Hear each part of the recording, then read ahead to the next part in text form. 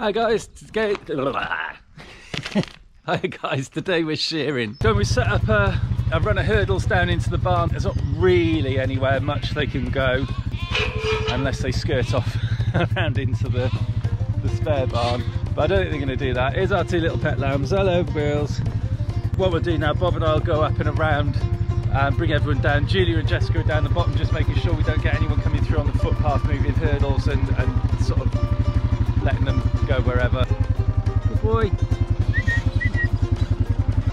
Good boy. Push on them. Oh. Here we are, they're on their way now. They've seen the gate. Oh, they've turned to Curly at the gate, Bob.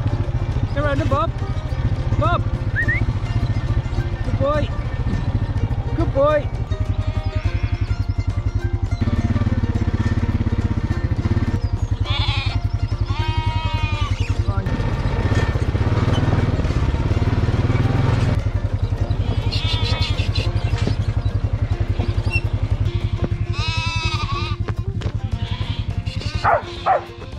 Good boy, Bob.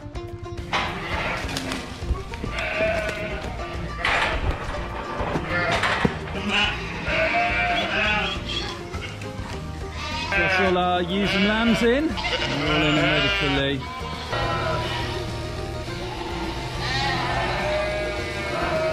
In the pen, in the middle is the ones waiting to be done. Outside are the ones that have been done. And our shedders.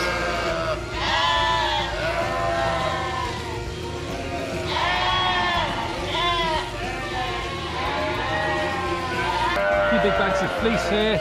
Unfortunately now fleeces aren't really actually worth anything. The cost of taking them up and getting them sold is more than the cost of shearing them.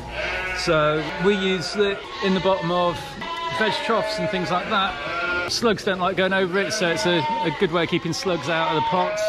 These are the boys here, still waiting to be done. They're sort of pet sheep really, these three. The back of the three black ones that you can see here is our oldest sheep. He was in my very first group of sheep that I bought, and we kept him just to keep the ram company when he wasn't in with the ewes. The grey fella in the middle then is a couple of years younger. We've had him a fair few years as well. He was a bottle-reared lamb. And then at the front here is Tiny Tony. So that's our ram at the back there, the white Texel.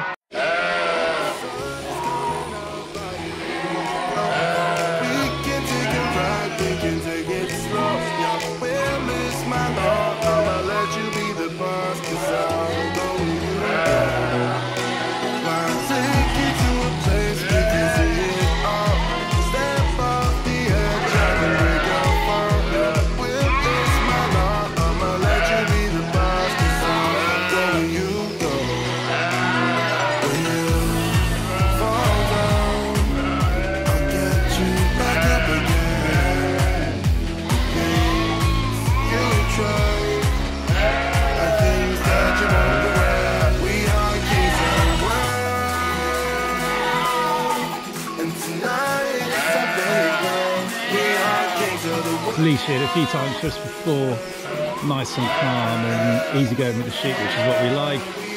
Fairly relaxed as he's doing it there.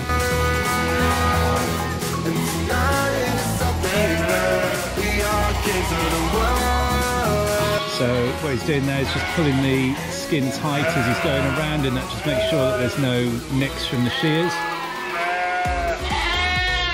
There's no little flaps of skin that can get stuck in it.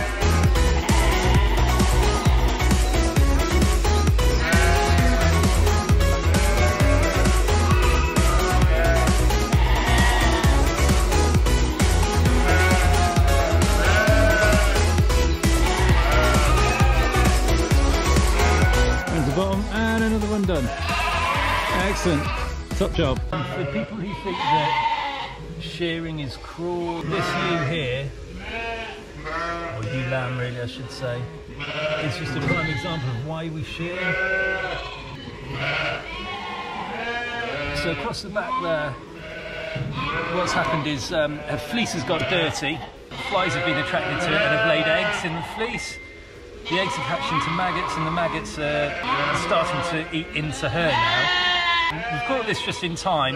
They've actually not really got into her, they're just sort of in the fleece at the moment. In another couple of days, this could have been probably on the verge of sort of fatal. They can go into like toxic shock, and it can be quite serious really. So that's why we shear. It's a welfare issue, as I say. It's certainly not a money-making thing. We've put a little bit of spray on the back end now, which will just kill off any maggots that are still on there, and that'll be the end of that, and hopefully she'll be fine. Most of these ewes are in after shearing. They're all in pretty good order really.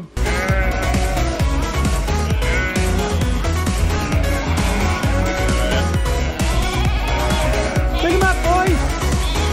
Get behind!